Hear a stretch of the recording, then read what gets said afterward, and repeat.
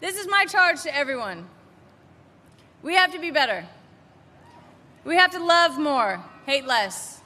We got to listen more and talk less. We got to know that this is everybody's responsibility. Welcome back. That was Megan Rapinoe, who right now is bigger than LeBron, bigger than Brady, bigger than just about anyone in the sports world and maybe beyond. Rapinoe, of course, is the co-captain and star of the U.S. women's national soccer team, which just won the World Cup again. But she's about much more than soccer. Rapinoe has made news both for her fight for equal pay for women soccer players and for her refusal to celebrate her team's victory with President Trump at the White House.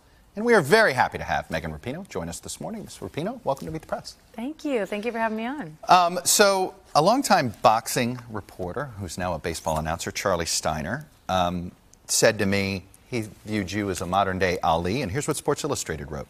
There are elements of a modern-day Ali, Muhammad Ali, the late boxer, in Rapinoe's commingling of sports and social activism, say nothing of her ability to turn the media's attention, even when negative, in certain circles, to her advantage. What do you make of the Ali comparisons?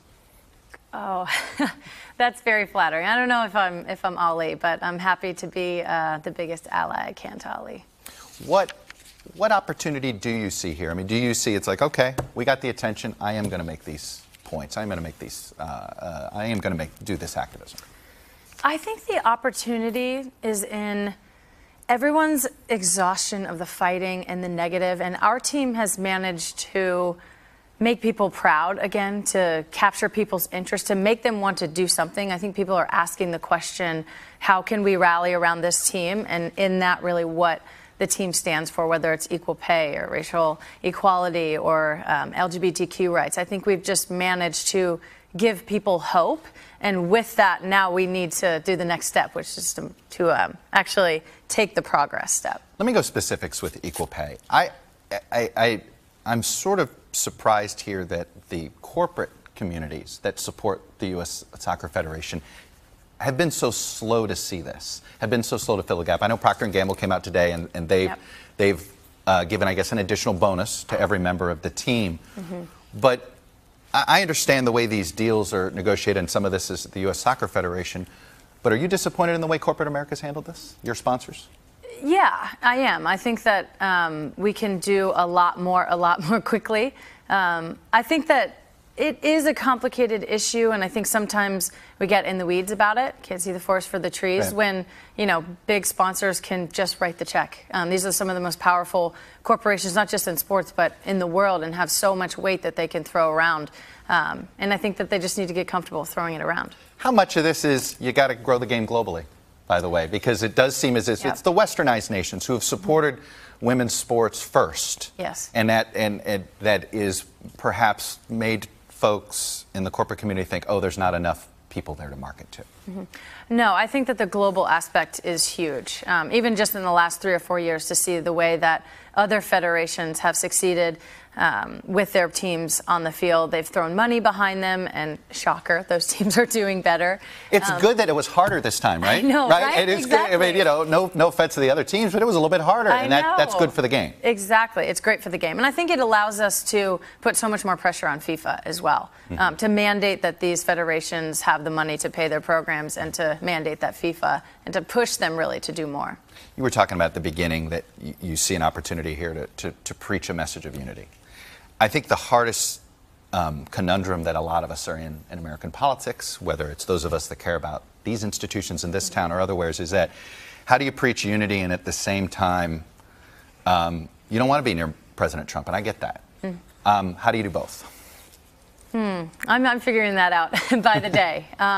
I think you inspire people. What do you tell a Trump supporter who loves watching you and is like, I wish you'd go to the White House? Yeah, I think that I would, try to share our message. Do you, believe that all people are created equal? Do you believe that equal pay should be mandated? Do you believe that everyone should have health care? Do you believe that we should treat everyone with respect? I think those are the basics of what we're talking about. And I understand people feel upset or uncomfortable. There's, I think, some feelings of disrespect about the anthem protest or things that I've said in the past.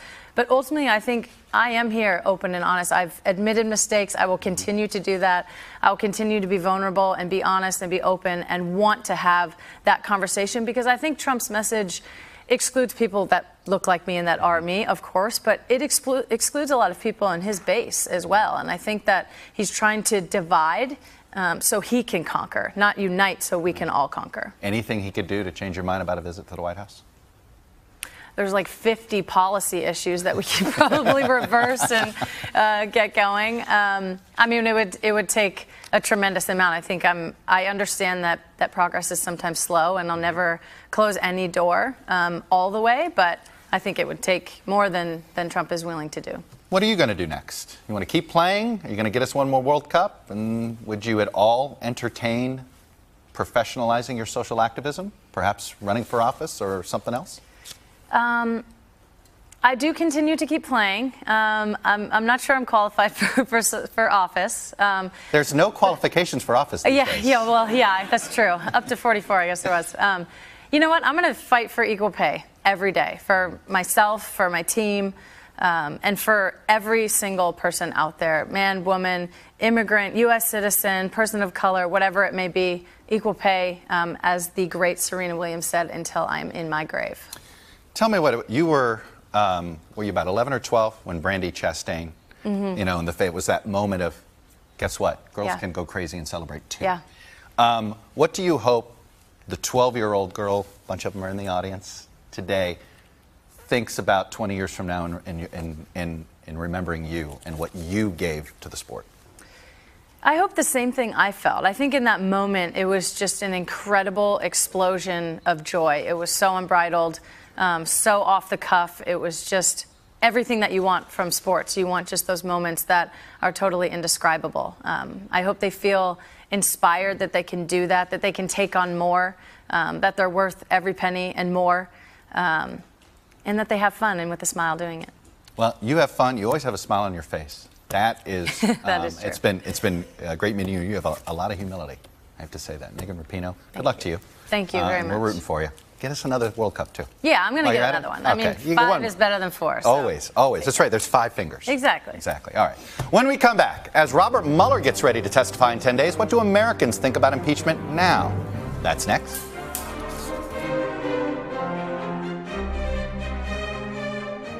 Hey, NBC News fans, thanks for checking out our YouTube channel. Subscribe by clicking on that button down here, and then click on any of the videos over here to watch the latest interviews, show highlights, and digital exclusives. Thanks for watching.